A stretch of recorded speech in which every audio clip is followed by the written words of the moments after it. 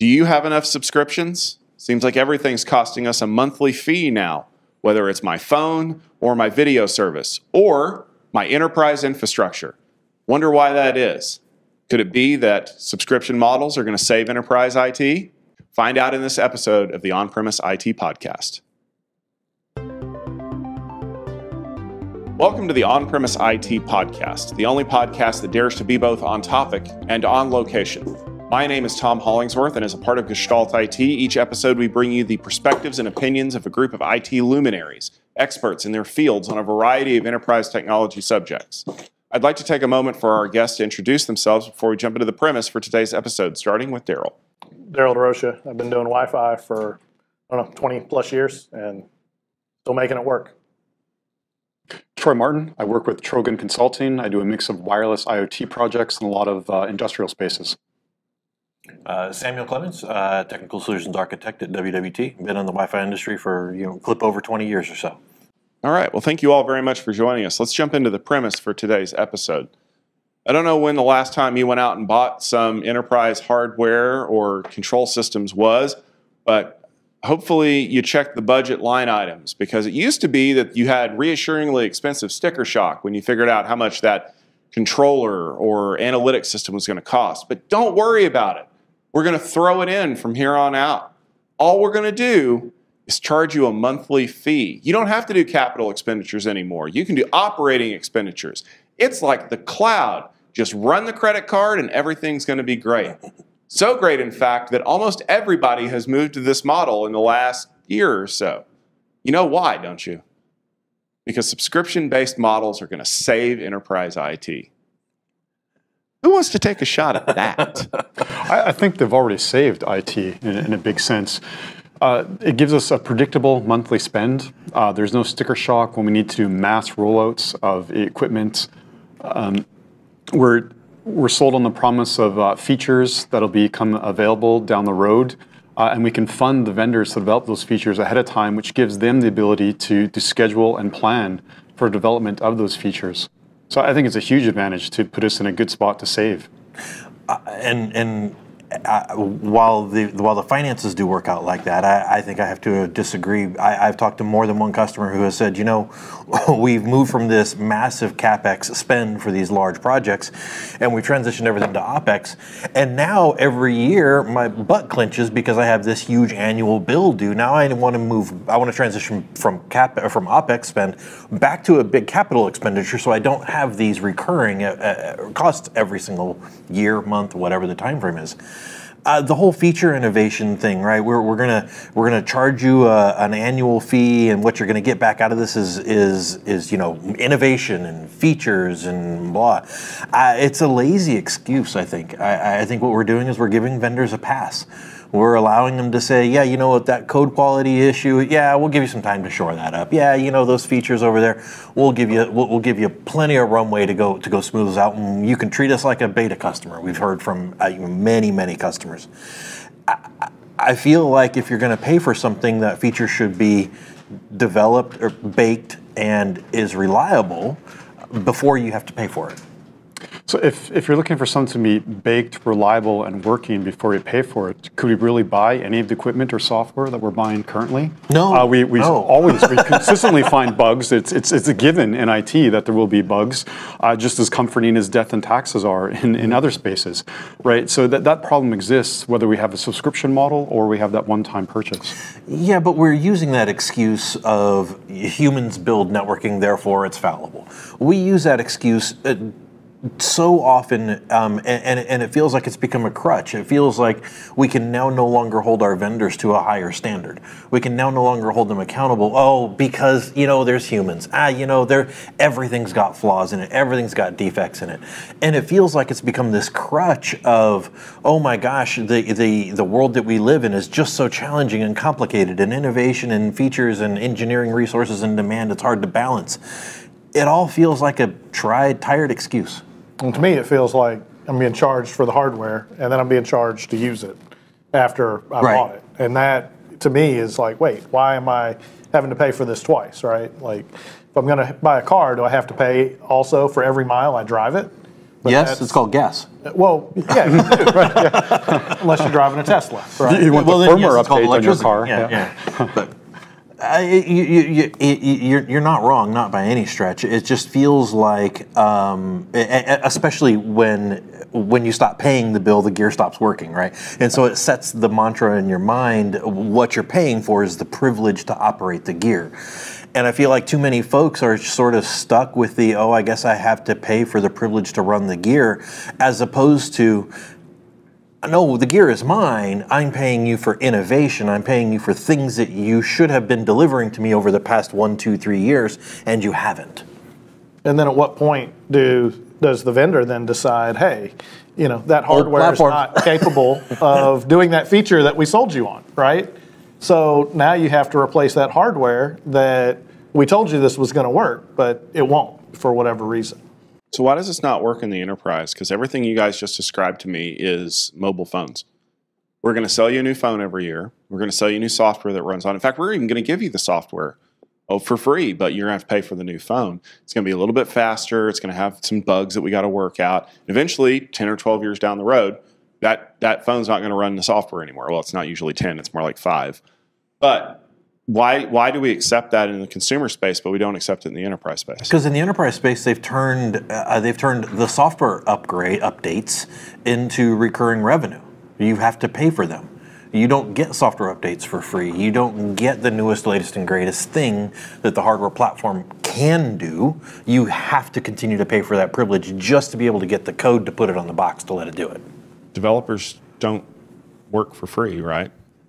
Apparently they do at Apple and Google, though, right? Because we get software updates for free from them. So why can the mobile phone industry do it, but why have we become so complacent in the networking industry to make it okay? Well, they are recovering the costs. It's just depending on how you market it, right? If you bake in the costs into the hardware, we can use that to offset the cost of the developers. So we're willing to pay way more than we should probably for this the hardware to give us the feeling that we're getting the software for free. And we used to be able to do that. That option's now no longer there, right? That's the heavy CapEx spend, right? Mm-hmm. Yeah. Well, and you've had, 20% or whatever for maintenance on a recurring basis, right? Yeah. But now it feels like it's closer to 100%.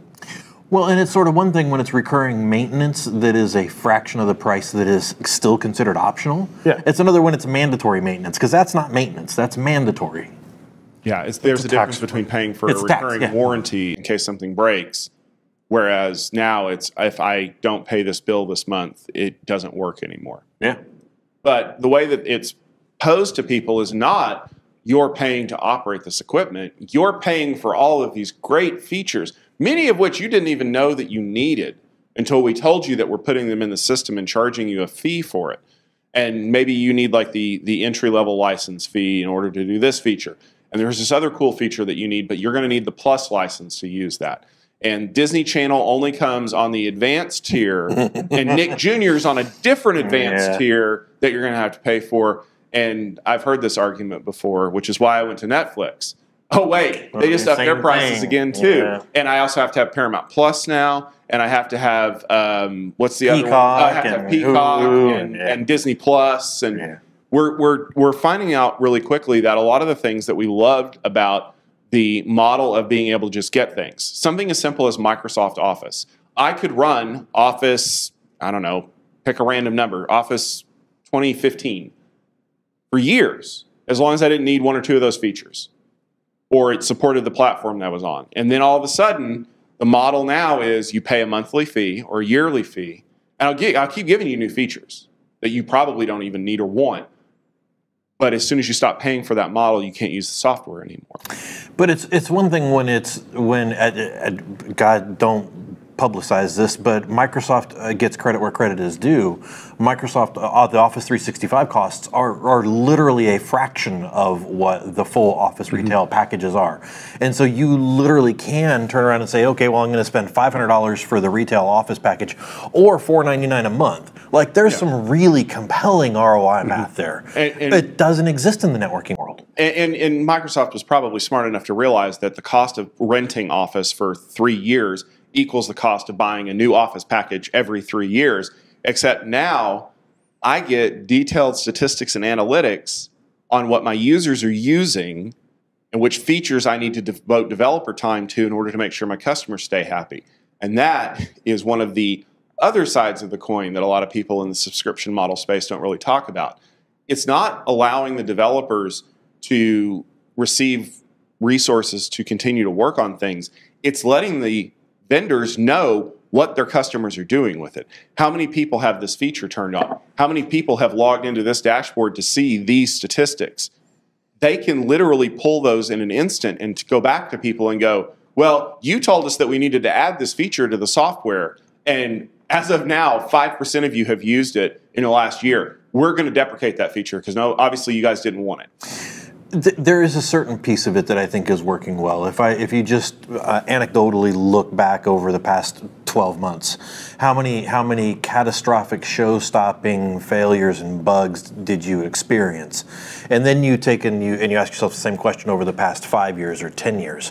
It does feel like we're in an era of increasing stability. And so on one hand, it's great because I think there is some prioritization that's getting focus on those critical features as opposed to the monolithic, everything must be stable, but it still feels dirty. We're all fans of things like video games and big, releases. How many times in the last 5 years has a big game or a big piece of software missed a release date because there were bugs that still needed to be worked out? Have any of them actually made the release date? Some of them have. Tears of the Kingdom did. A couple of years later. But you remember, they kept saying, oh, well, it's going to be out this year. And then on December 29th, they're like, maybe next year. But one of the things that we keep seeing over and over again is by moving to these models, they can slipstream fixes in software and things to us on a constant basis so that features don't even really have a release date anymore.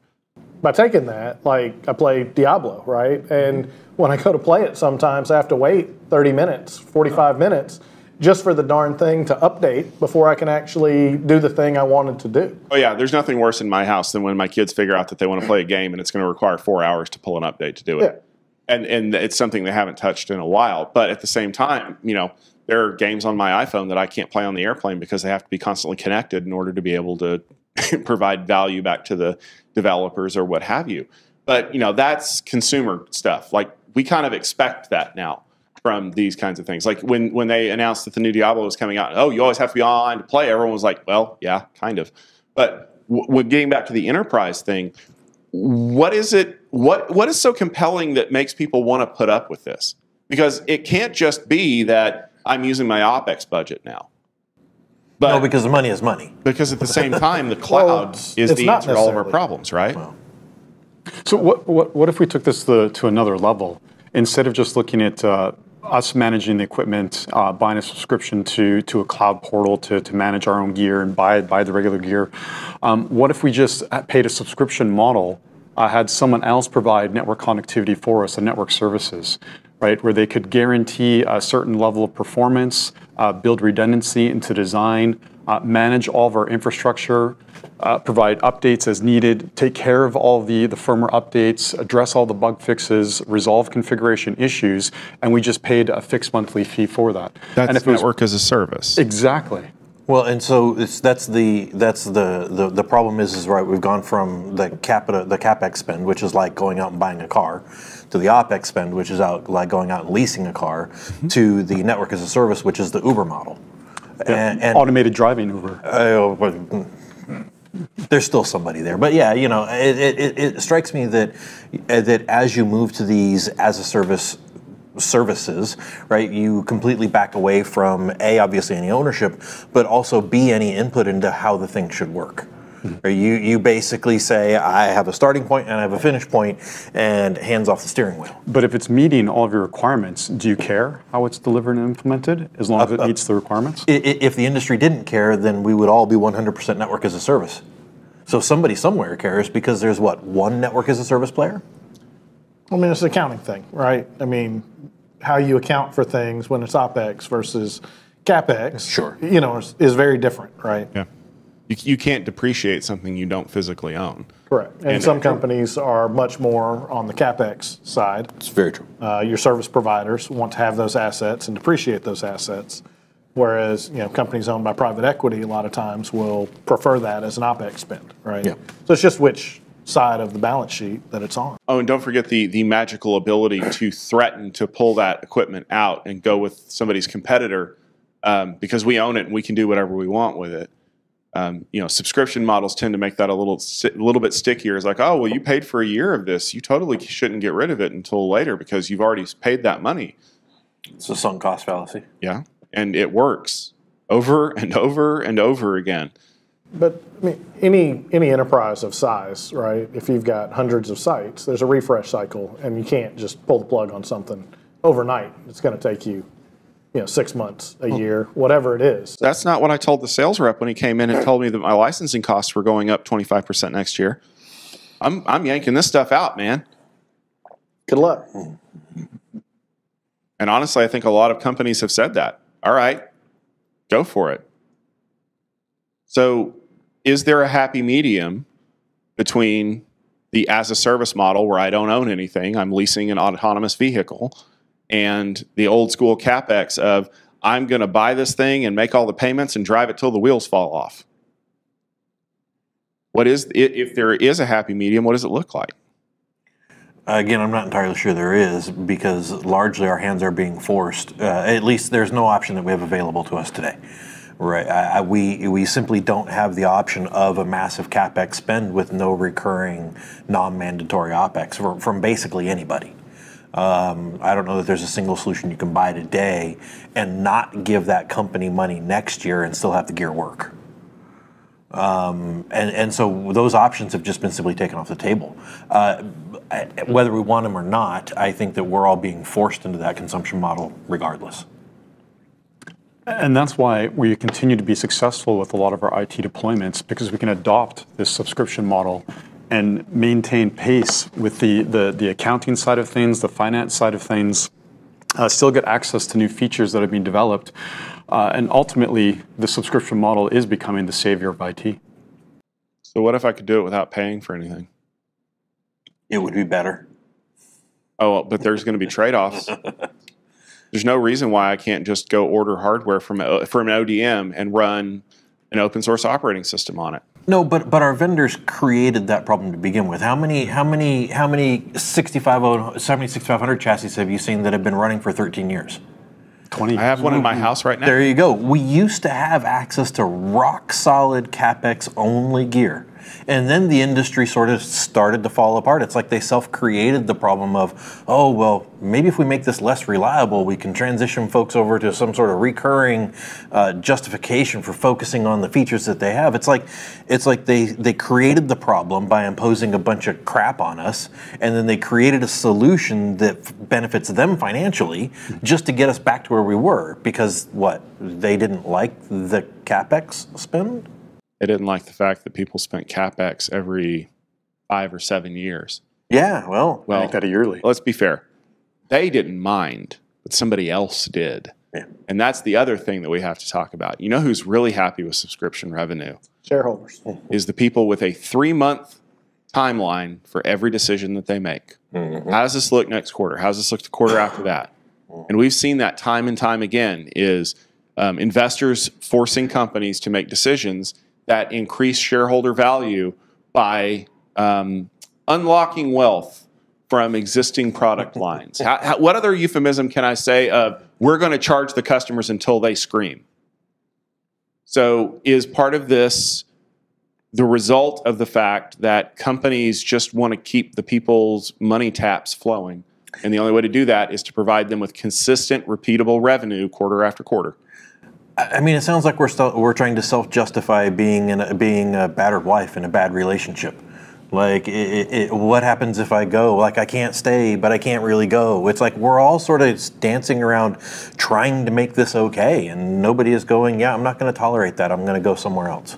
But this is one of the reasons in a lot of manufacturing and industrial spaces, you see them very slow to adopt new technologies, right? So as we've moved to this subscription-based model, which typically involves some sort of cloud connection, these industries are staying with their legacy equipment, and they're not upgrading, which is becoming problematic with features and support and compatibility of those devices. But they are refusing to connect, but there's a penalty right now to do that.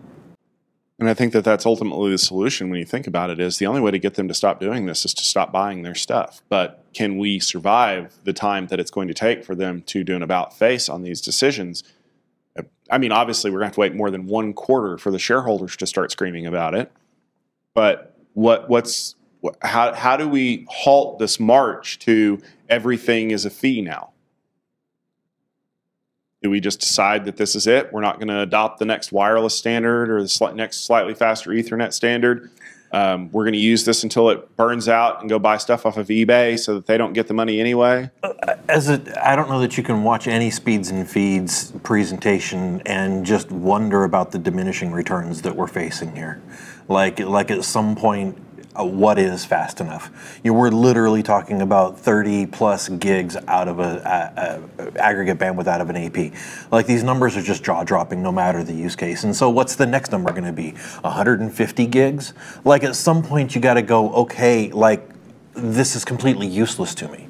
And so, I'm not entirely sure and I'm not entirely sure how we get from here to there, but if people stop buying, you sort of wonder how badly they're going to be damaged long term, right? Oh my gosh, I didn't buy the Wi-Fi 8 AP. How did that really impact me? Yeah. But if you get a lot of the large players, the ones who are buying like millions of access points at scale, to start pushing back, say, hey, we want to start white labeling or white boxing our access points, so we can just grab any off the shelf access point. Develop open source management applications that you can deploy yourself, migrate to, have the community start contributing and building their own. So if you have more of a grassroots kind of a conflict against the existing model that we have, and provide another option where we could kind of self-serve and manage on our own, that could force the hand of the vendors to come up with alternative pricing models. I mean, I've looked at stuff like that in the past, and what I found on the service provider side was what's called, noise floor isn't necessarily the same from device to device, or the RSSI or any of those things. So now, how do you accommodate when something is called the exact same metric and it's not at all comparable? You mean between vendors? Yeah, or between the same vendor with one generation versus another generation of product. Specifically cable modems is what I was looking at, but how they calculate noise floor was very different.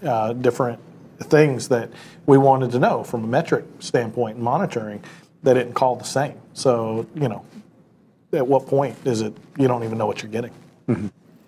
That's also where we're seeing projects like OpenConfig come out to help kind of bridge that gap between different products, different versions of hardware, calling things different names. So there is a lot of work, I agree, to happen on that place, but we're already seeing that movement to try fill in that hole. I've seen it. I just, trying to implement that has been problematic at best. Mm-hmm.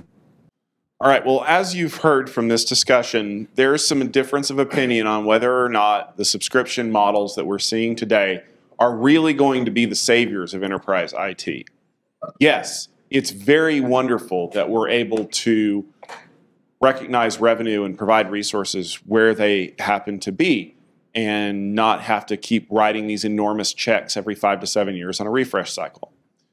The other side of the equation, man, it feels like you guys are trying to pinch me for everything I've got by adding all the stuff that I don't want to use, but not giving me the option of opting out of it. In the old days, if I didn't want to run Microsoft Visio, I didn't buy that part of the package in Office, and now it's just included and I can't do anything else about it. The only way that you're going to be able to make headway in this entire discussion is to have an honest conversation with your company about what's valuable to them. Do they want to own the equipment? Do they want to lease the equipment effectively? Or do they just want to have somebody else take care of it for them? And when you invite people to come in, you need to be very upfront with what you want. And if that company doesn't offer an option to just buy everything outright, tell them to hit the road, Jack. You're not my savior today. But that'll just about do it for this episode of the On-Premise IT Podcast. I want to thank our guests for joining us. I want to thank you all for tuning in as well. We have a new episode about every 2 weeks on our website at gestaltit.com, also on our YouTube channel, Gestalt IT Video, and you can find us in your favorite podcast application of choice. We'll be back in another couple of weeks with another episode. Until then, take care of yourself, and remember, just stick to the premise.